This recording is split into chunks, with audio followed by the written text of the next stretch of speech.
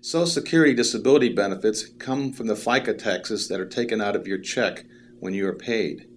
SSI benefits are basically a form of welfare that are paid to disabled people who have not paid enough FICA taxes or Social Security disability taxes.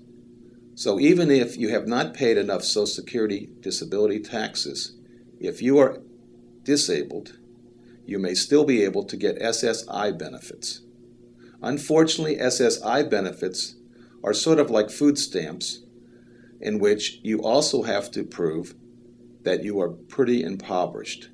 So that's the principal difference between SSI benefits and Social Security disability benefits.